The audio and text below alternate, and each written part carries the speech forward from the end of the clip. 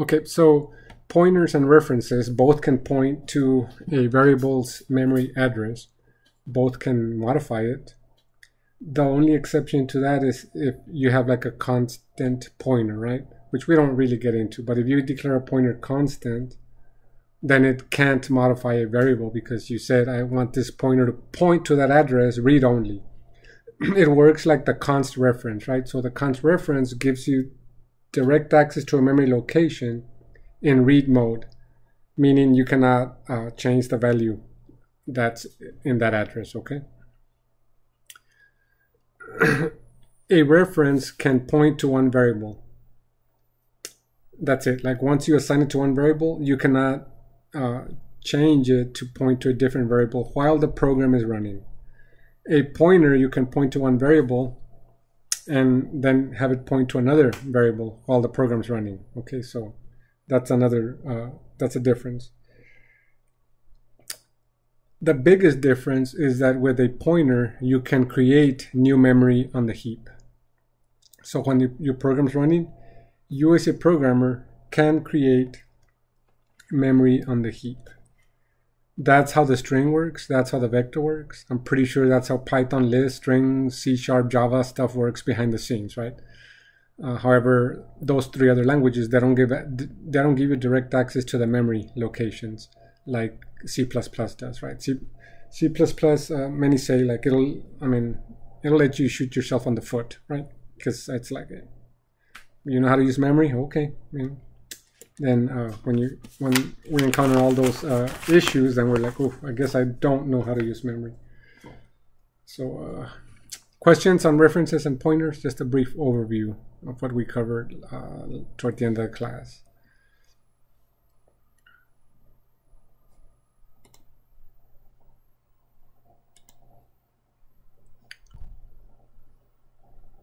And these two concepts, if you learn them, they'll make your life easier, right? In this class and in programming 3. So you understand them, you'll know like how to create lists and stuff. Okay, so no questions. Okay.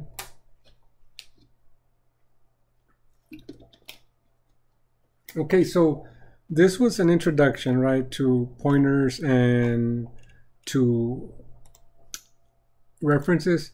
We still want to go ahead and create a test case using functions with both of them, mainly with pointers, right? We haven't seen that, but I'll still create for both of them. Let me see here. We were in memory and we were here, and we'll go to, okay, so we'll say void ref pointer params, and for one we'll say we want to create num1, and then for another one we'll say pointer to num2. So we want to inspect how they work as parameters. You know, if you understand the concept, then you should understand that these two parameters can change the incoming variable's value. So let's go here. Also, I think it was Peter who stayed late and asked me about references. And I've made the statement that references are not on the stack. But I did some research, and the C++ guideline doesn't say like you should put references in some other memory location or you should put references on the stack. So what that means is it depends on the compiler creators, right? Like how they implement that piece, right? So it may be on the stack, it may not be on the stack, right? But we're not going to take points off if you put it on the stack or not on the stack, right? Because it depends on the provider for the development tools. Okay, so num1 equals 5, and then we'll say num2 equals 10, I guess. Yeah.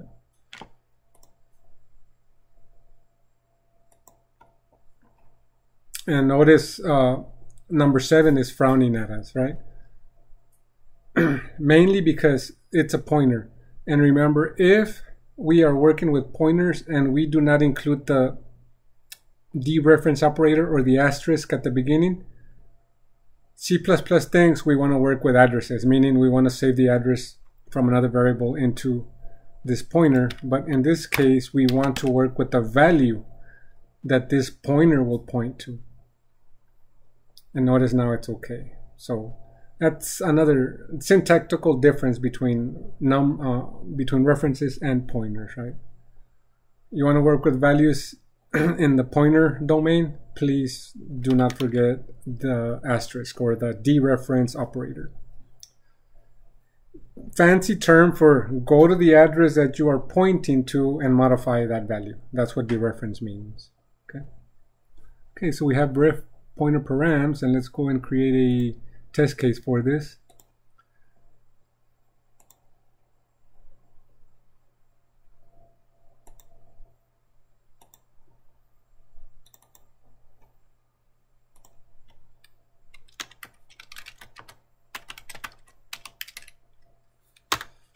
Test case, test reference and pointer parameters. So we'll say num1 equals 1, num2 equals 2. Let's include ref pointers up here. When you are working in homework assignments, never include CPP. Always include .h files, okay? I know why some students are including CPP, because they're trying to run their programs from here. Like they go here and let me scroll up here. They right click on main, and they select main, and then they select this run button. But the configuration that we have here goes off working with CMake, right? So if you do this, then your program doesn't work, and then you start experimenting, and it's kind of like, well, .h didn't work. Let me put CPP. Oh, that worked, but that's not the correct way to do it, right? So even though it works, like usually, even in the industry, there's some scripts in the background that like stitch this .h's and the .cpp's together, and I briefly mentioned them, right? It's this piece here that stitches everything together. But we don't focus on that in this class because those are for build engineers, right? So maybe like 10, 20 years ago, like developers were responsible for everything in the development lifecycle. But as software engineering has matured, like they've separated responsibilities, right? Developers are only responsible for writing code.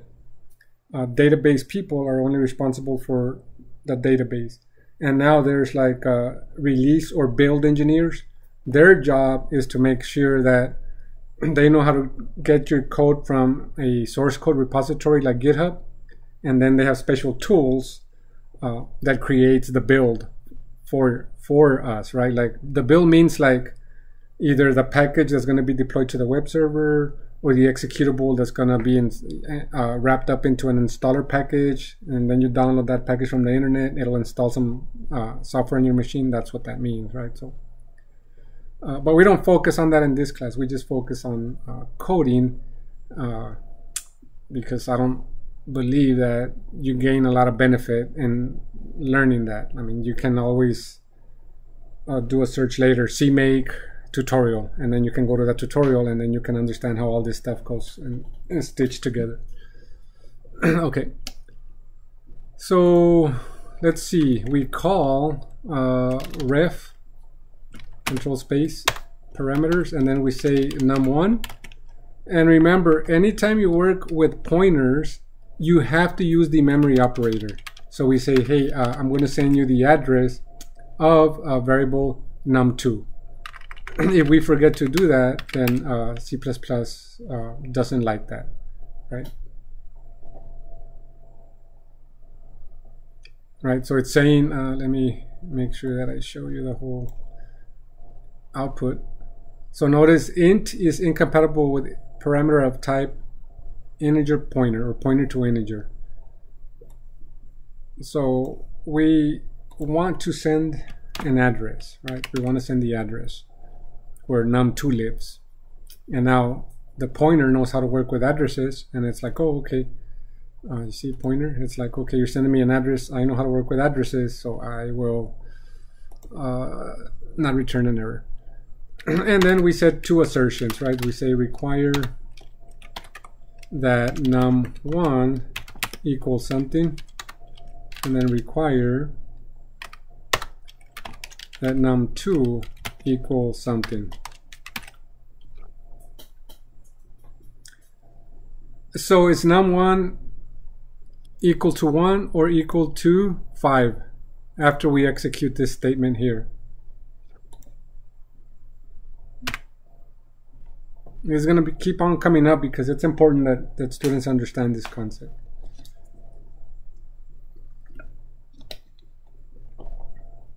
It'll make your life easier in exams, right? So anyone? It's a reference, right? So if we look at the signature, num1 is a reference. So will the value be 1 or will the value be 5? Will it be 1 or will it be 5?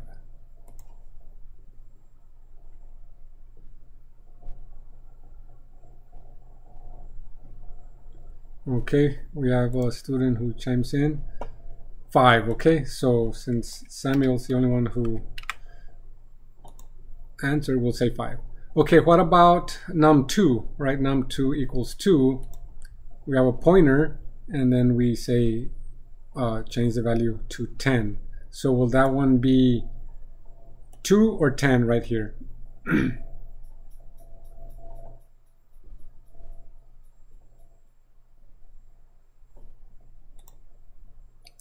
10, right? Okay. And that is the case, right? Reference gives you access to that memory location. You can read, you can write it. Pointer will also give you to that variable's memory location. You can read and you can write it. So this function should be green. So let's see. Run in terminal.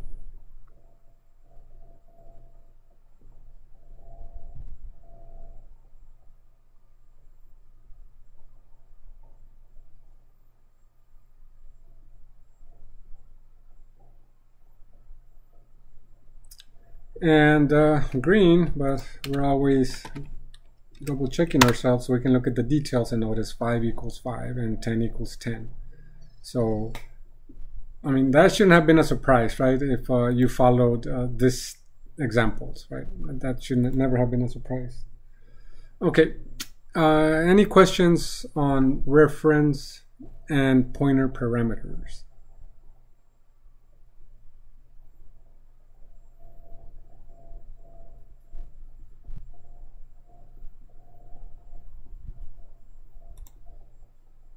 No questions.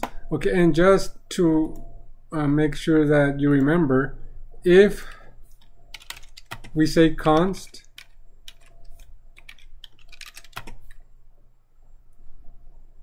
then we cannot modify. Oops.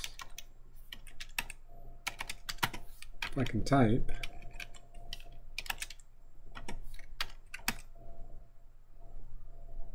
We will not be able to modify values. Okay? Why? Because const means give me access to that variable's memory address in read-only mode. Okay?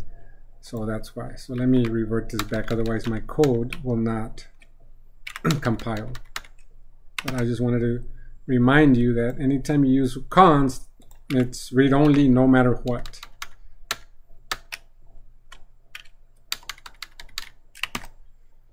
Okay, let me check this in.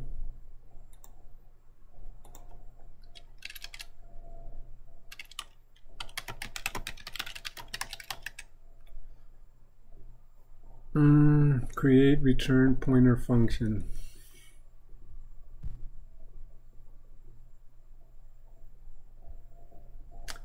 Okay, we're not ready to talk about that yet. Okay, so for now I'll skip that example.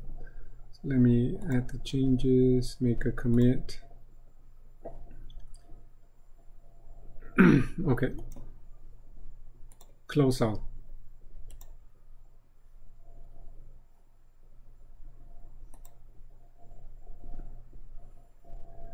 Okay, so now that we know about pointers, we can go into our class main. So let's go here, bank account main. And now let's see if we can modify this piece of code. So we can create a vector to pointer to bank accounts, right? So let's create a vector of pointer to bank accounts. Meaning we say, okay, pointer. And notice that everything's like array. Now we have to modify some code. So let's go to ATM. We're gonna work with a list of pointer to bank account types. If we modify that here, we have to modify it here. Okay, and let's go back to main. We've got some errors, but we'll address them. Okay, so now we can say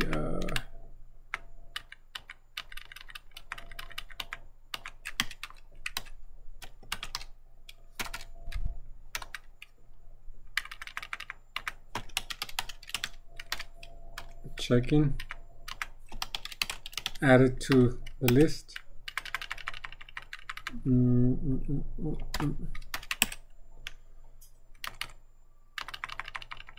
all these syntactical rules.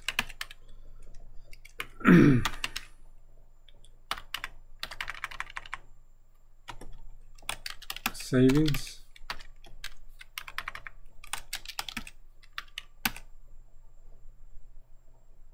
In my case, learning this stuff to me was a no-brainer, because it was either this or go to work with my father, right? And I didn't want to go work with him. So okay, let's see here. Another syntactical difference between references and pointers. When you are working with pointers, with references, you use dot notation. When you are working with pointers, we have to use what's known as arrow notation. It's a dash and a greater than sign. So notice how now the code's okay. So remember, references, you use dot notation.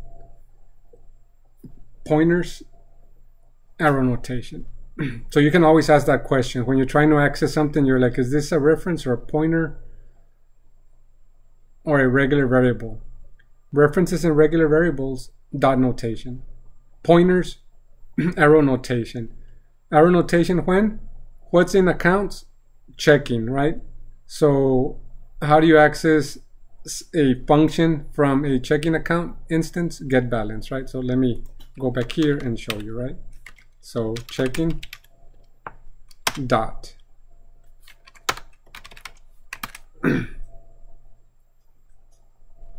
Why? Because this is just a variable, right? We didn't create a pointer, but if we create a reference, then it works the same. So that's why I say, like, is it a pointer? Arrow notation. If it's not a pointer, then dot notation. Okay, that's what I did back in the day, just to remind myself of all this syntactical stuff.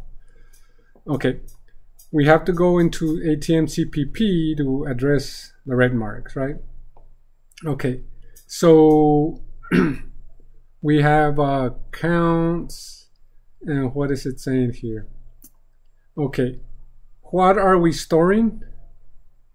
Pointers, right? So if we're storing a pointer, then we need to say, okay, I want a pointer here, right? And notice now it's like, okay, since accounts, you have bank account or pointer to bank account types.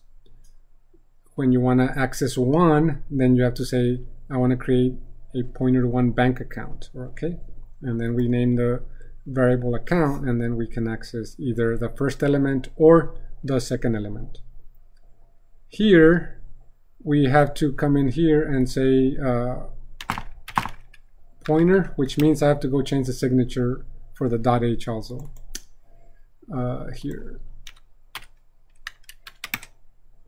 And then I go back to CPP, and notice now the function is okay here, no errors, pointer. So then I ask myself the question, right? Is account a pointer? Yes. So then I have to use arrow notation. Arrow notation. Arrow notation. Okay, no red marks. Okay, that's good. Questions here? This was mainly just in technical stuff, right? But we're trying to now work with pointers because we were not able to create a reference list, but we can create a pointer list, right? Think, who was it? Chutian, right? She's the one who did the search. I knew that, but I just forgot, right? I don't work C++ every day. Like every day I use Java at work, so C++ I just use it for the classes here. Okay. Any questions again? The program should run the same, right? So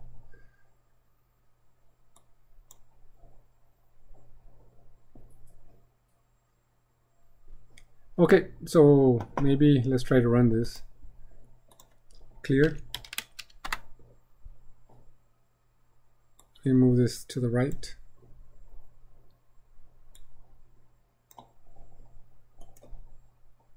Running terminal.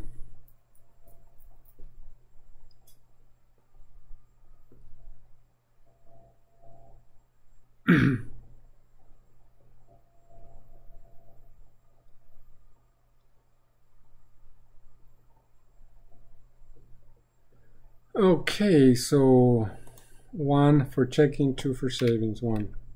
What do you have? Balance 100. Okay. Display balance 100. Deposit 25. Balance 125. Withdraw 20. Display balance 105. Okay. We have to exit, right? And then we'll choose another one. Okay, so let me run it again. So 2 for savings. We should see 300 for balance. 300. Okay.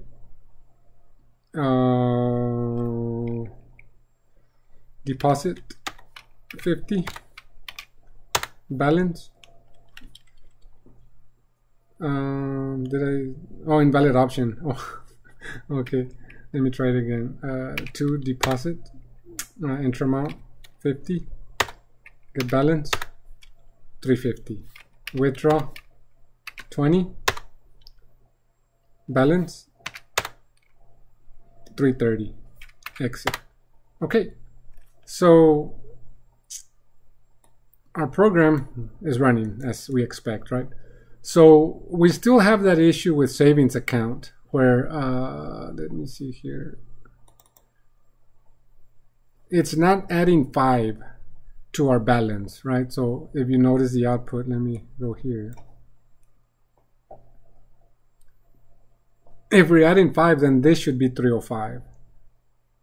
But it didn't, meaning it's not executing this get balance overwritten savings account or bank account get balance function. It's running the bank account. So if we go to the bank account header, it's running this statement, which is not what we want. I mean, if this is what we wanted, we never would have gone in here and overwritten the get balance function, right, for the bank account class. So we still got to fix that stuff.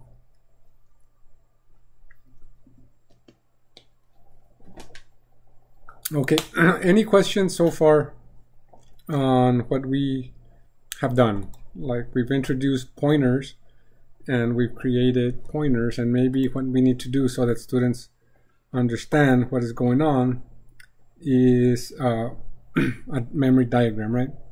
And also notice that with pointers at the end we have balance 330 in our program, and it persists the balance, right? Recall in Tuesday's example, It was not until I had to do some fancy stuff to make it work, right? So let's walk through this just to make sure that students understand. Okay, so I'll walk through it one more time and then I'll create a memory diagram. Okay, so we say let's create a list or a vector of bank account types or pointer to bank accounts, right? We name it accounts. Empty list right here. We create a checking account. This is on the stack, okay? And then we add it to the vector. This is the key right here. The reason that the value persists, we say, hey, like, work with the address of checking. So wherever checking is, that's what the vector is going to be referencing, okay? And then savings account, 300, same thing, memory operator. So run menu, it's referencing the memory location for savings and for checking. So anytime we work with them, it'll be modifying the original variable's value, okay? Which is what we want. Somewhere here, like before the program would end, we would like save to database and we would be saving the correct values. Actually, for the bank, we'd be probably saving it instantly, right? Because we don't want discrepancies. Okay, so let us diagram this and hopefully that helps you. Let's see here.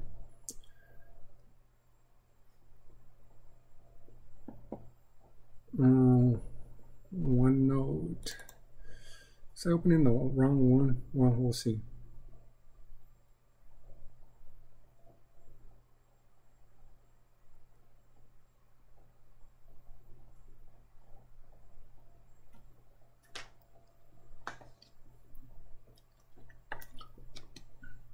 I think this is the right one. Okay.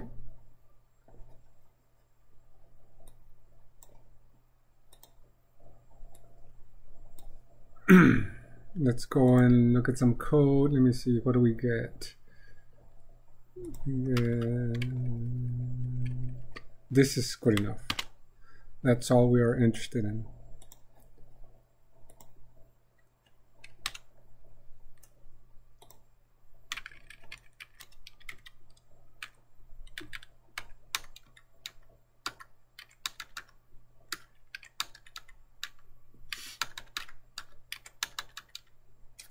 Okay, here's my pen here.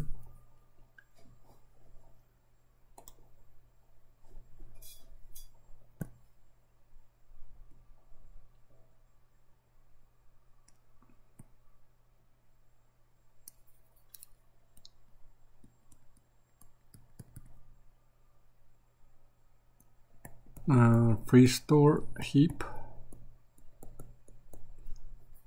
Okay, let's load main.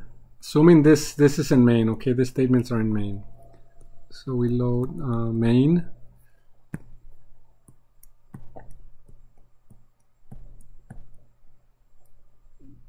Okay, accounts right there. So far it's an empty list, so there's nothing allocated on the heap yet.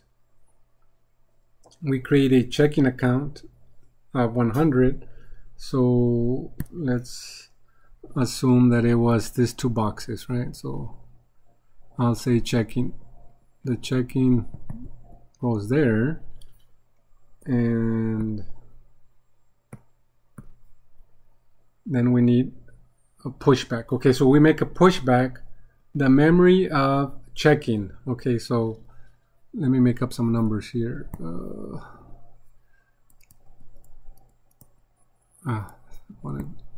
That's not the color I wanted. This one.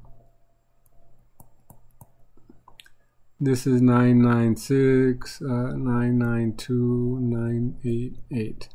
Okay, so we're like, okay, push back the address of checking, right? And it's always, remember, it's always the beginning address. So we're like, okay, let's assume that on the stack, what color should I use? Red, I guess. We get this address, whatever, right? Some Y address. And what goes here? this statement. So can someone tell me what goes in here? This is 1000, 996, 992, 988.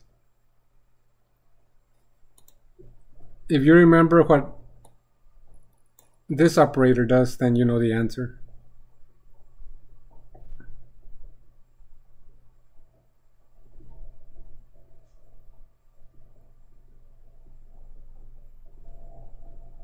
Professor, what I know is 10 basically, I think. 10? Let me see here. 996, right? Remember, this means we're working with addresses. What do pointers work with? Pointers work with addresses. So we're like, let me send you the address of checking, right? So then X996 goes here, right? So this one always points to the first address, so right there, X996. And then we create a savings. Okay, so let's create a savings. What color? Oh. Whatever, this one. Okay, so then we need savings 988, right? So push back the address of savings. So what goes here?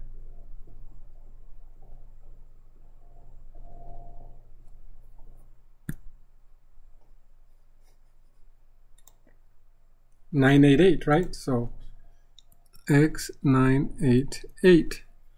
And then we can say, what color is it? Purple? Okay, I'll use purple. So we're like, oh, so in essence, you are pointing to that one, and you are pointing to that one, right? So that's what's happening. Let me go here. 988, yeah.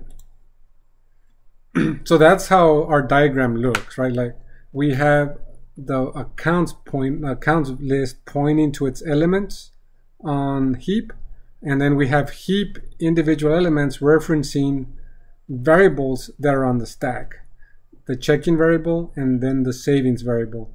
And notice the code here, that's what it does, right? So understanding this, like, it will make you a better programmer, right? Now hopefully you can see that maybe it's not too obvious, right? But what we have here,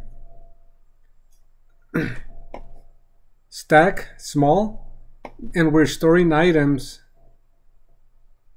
on the on stack, right? So it's kind of like, hey, wait a minute, like, aren't we eventually gonna run out of memory if we keep on expanding the list, right? So we need a way to store the data or variable stuff over here, right? Savings too. Like, remember, this is like 2 to 4 gigabytes. This is about 1024 kilobytes. We'll exhaust, if we keep this up, I mean, we'll exhaust the stack memory and our program will crash.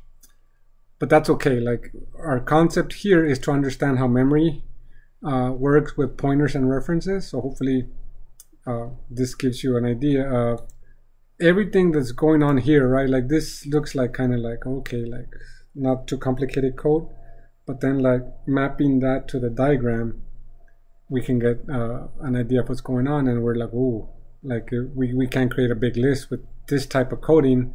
We will crash our program, right? So we have to introduce new concepts to help us understand how to get around this. It's really a non-issue, right? I mean, we're learning, and I have to like go step by step to show you like how memory works. What's another thing? So I said references and pointers pretty much point to variables, can modify variables. You can reassign variable addresses to pointers. And then I said there's one more thing you can do with pointers, and that is to create memory on the heap. So that's how we get around this limitation, where we are storing the data for variables. Oops, I moved the image over here on the stack, right? So if our pointers can create memory for us on the heap, it's kind of like, whoa, like that's a game changer for us, right? Like we're like, oh, like that's good, like it'll make our life a lot easier. Okay, so let me make sure that I save this before I start making more code changes. Okay,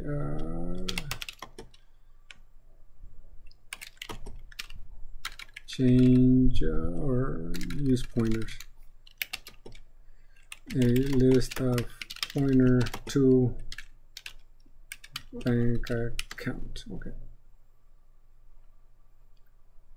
Stage commit. Okay, so let me look at one thing. I want to see classes.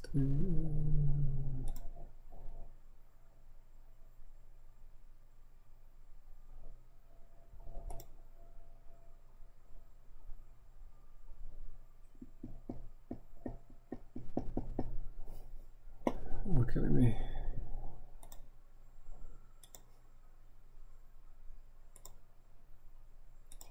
I just want to see, make sure I'm on the right path. Let me go here.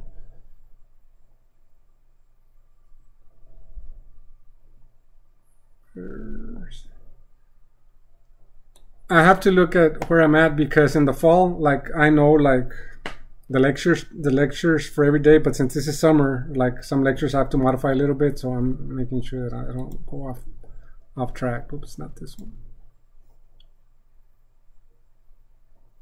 We can look at this one, spring. Let me look at the commits, that'll orient me.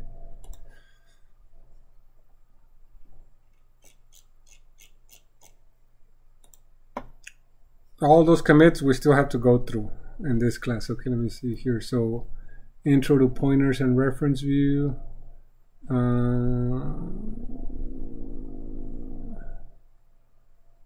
Okay. We modified to use pointers, and let's look at this piece here. Polymorphism with pointers and virtual functions. Okay, let me see here. Open in tab. Let's make sure.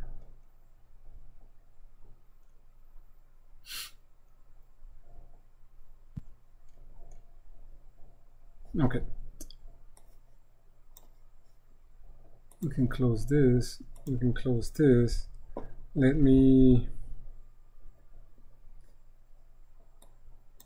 So recall that we're dealing, I was saying like savings account doesn't seem to be executing its function, right? So we want savings account to execute its get balance. Why do we want that? I mean, why else would we want to? I mean, if we wrote the code for it, then it's like, hey, I want this code to run, right? Because savings accounts will usually generate some kind of interest, right? And we want to account for that in this hypothetical example. So let me go here and go here. Virtual, and let me go back here and let me quickly do a build. Okay, that's good. Let's clear here and let's go run our program again.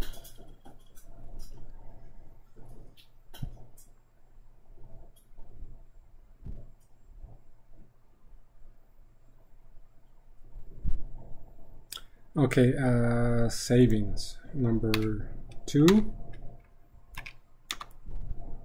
Display balance 300. Okay, so we're still not there. Let me see here. Exit. Let me look at bank ATM. We're expecting the 305 to appear. So let me see here.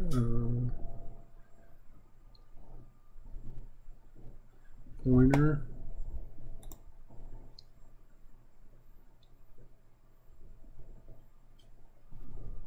Okay, let me try here. For now, let me comment this piece out, and this piece out.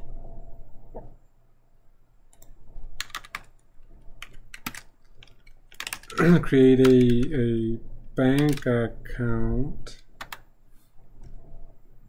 pointer. We'll say account, and then we'll say checking, or no, savings account, savings 300, and then we want to say account equals the address of savings, and then we want to say cout savings, not savings, sorry, account get balance. Okay, and let's run this. Run in terminal. Still 300. Hold on. Let me look at this example again. GitHub.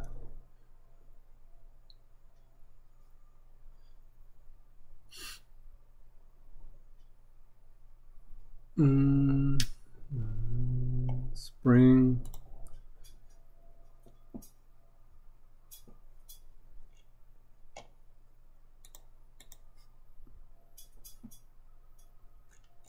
And we go look at that commit.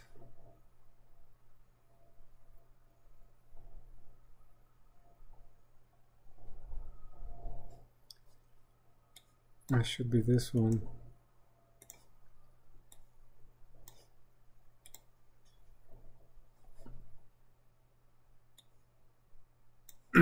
Okay, virtual.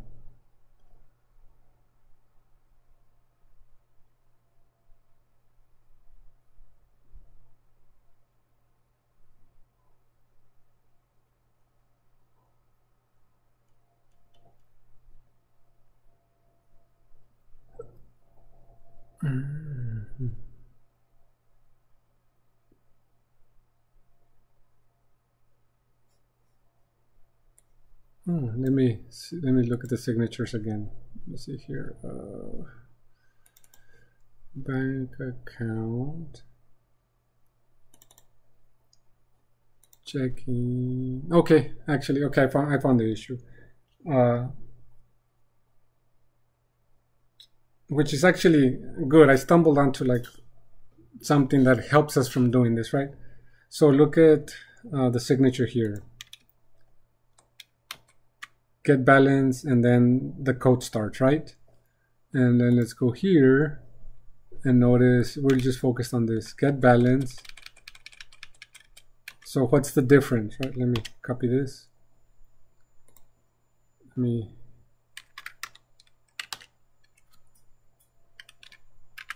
zoom in. Right, so there's a difference in the signatures, right? So const does not exist in savings, so in essence I was not overriding the function, right?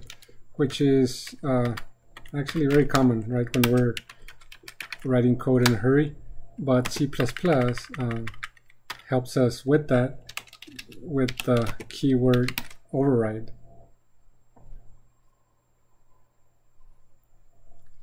Let me see, where did I put it? Oh, it's crazy syntax. Okay, I don't like this stuff. Okay, so it goes here.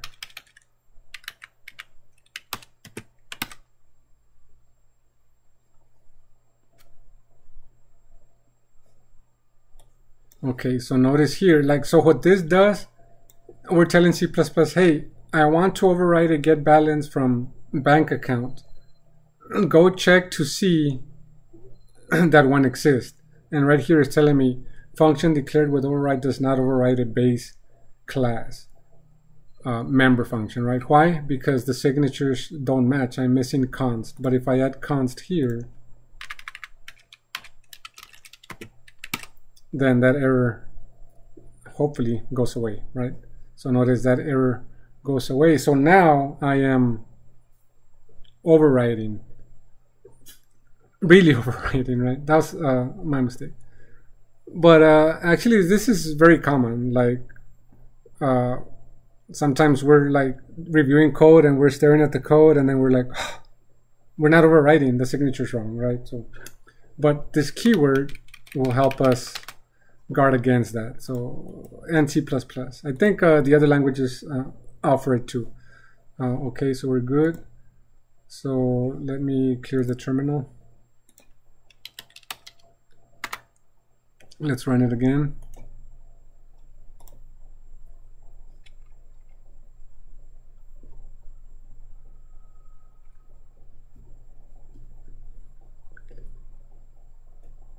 Waiting.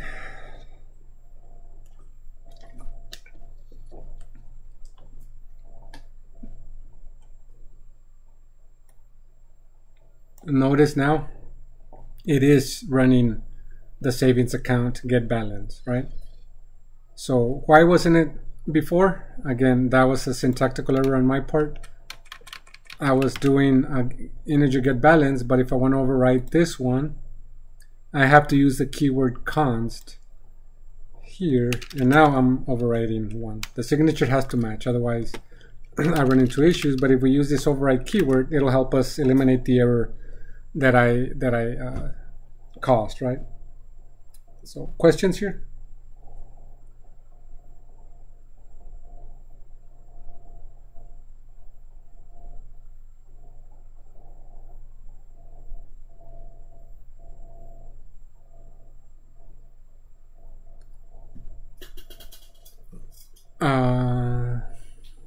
No questions?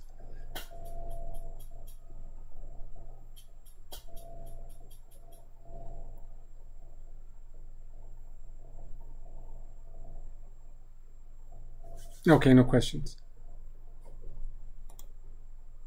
Yep, so now we should be able to go back to main. We can eliminate this short example here. And now our main code should return balance plus 5 for this one. Okay, so let's run it.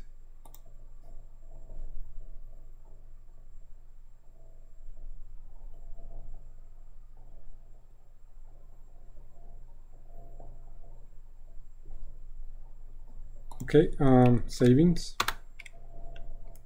We have what? 300. Okay.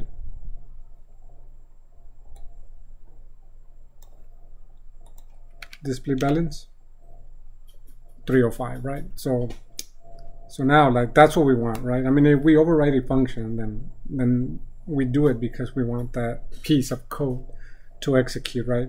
So what we just did is we've implemented polymorphism, right? Like some scary word.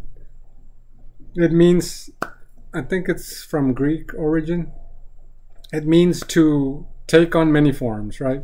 So here, in essence, the bank account can behave as a checking account or a savings account while it's running.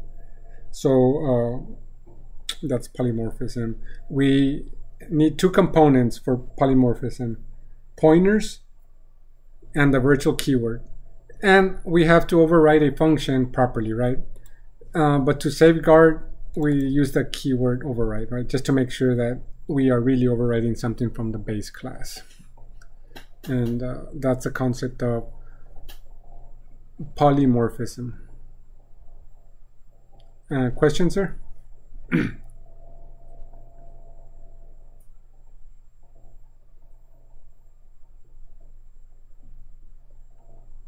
We have 5 minutes. Okay, so let me check this piece in.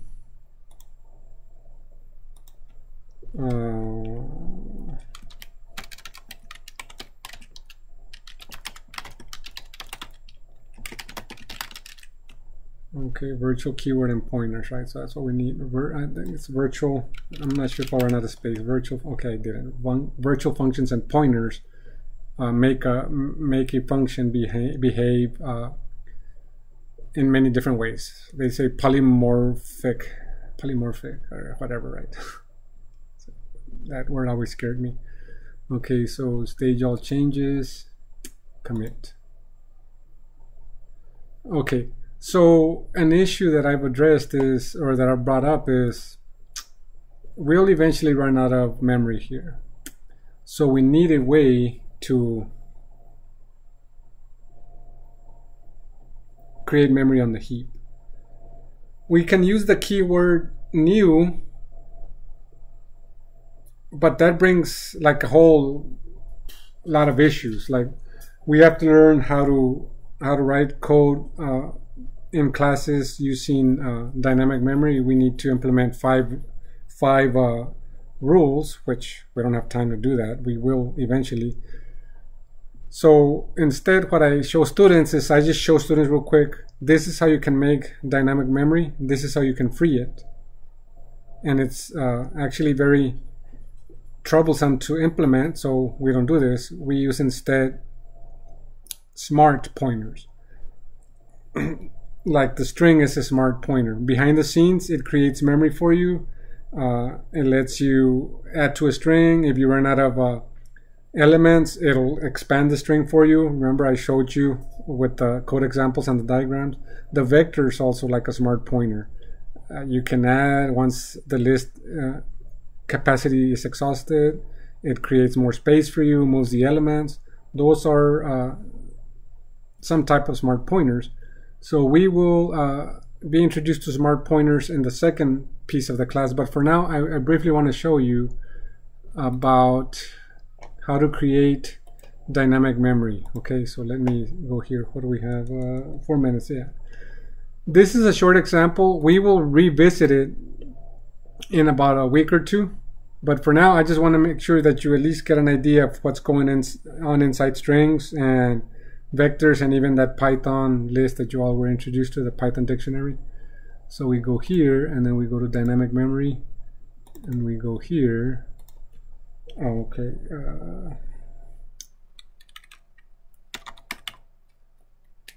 So we have to say include IOStream, and then we create a pointer. I will say integer pointer, right? Integer pointer, and then we can say equals new integer, right? So a pointer combined with the keyword new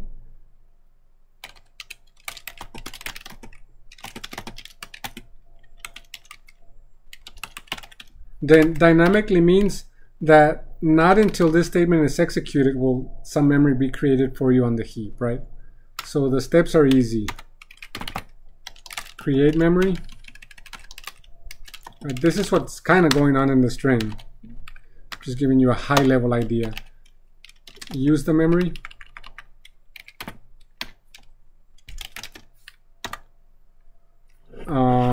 So we use memory. We can say cout. Remember, we want to display the value. So we say int pointer. Free or delete memory from the heap or the free store, right? Depending on who you are talking with. Using cout.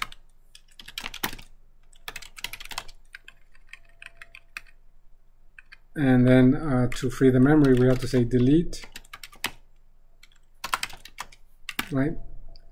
So that removes memory from the heap. So this statement 8 creates one 4-byte memory block on the heap for us.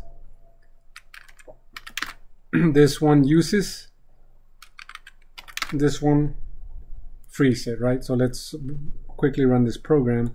I will not have time to diagram it right now, but I'll diagram it after the break. So let's go here, and where am I?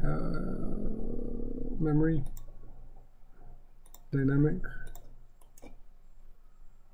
running terminal.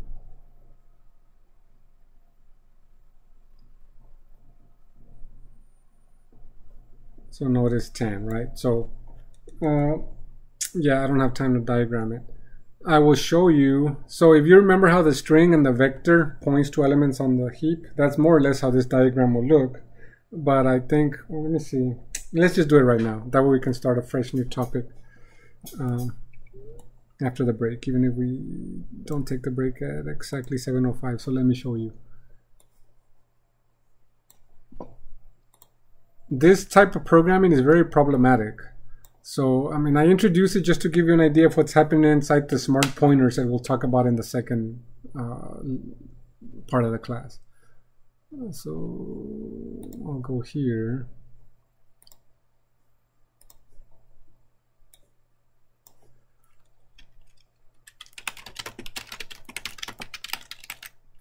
Okay, dynamic memory. And we're actually only interested in this statement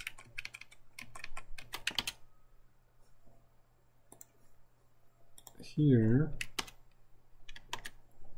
and then delete.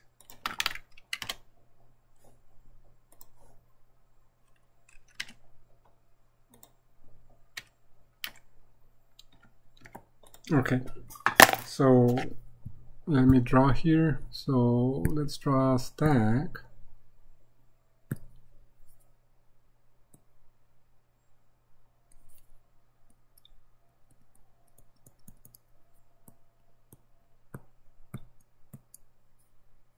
Heap or free store.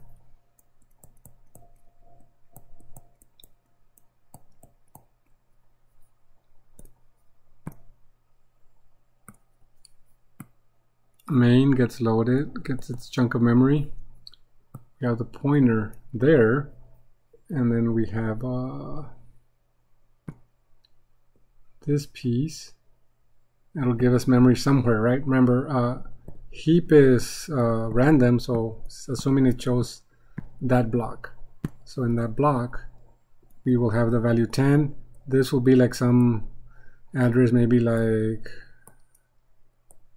1110, meaning this one points there. Let me eliminate this here so we won't get confused. This one, we'll put that here. And then Y110, 1110 or 1110 goes there. That's just this statement here, okay? Once the second statement executes, that means free the memory. Free the memory. So that means do not reference that memory. And then the 10 will stay there, right? But this block of memory here will be available for our program to reuse, right? So something like this is going on inside the string, right? And the vector. Right? They create memory, and then before the class is removed from the function scope, then that memory is deleted, okay? So we will talk about, we won't use this type of coding, mainly because it's very, even for like experienced programmers, this is very error prone. Instead, I will introduce smart pointers, and that's what we will use to show you how to work with classes and dynamic memory, okay? Later on, we will talk about dynamic memory. We'll have a lecture of about 2-3 different lectures where we talk about creating memory in classes, okay? So for now, let's take a break. We'll be back at 7:14. So let me stop recording.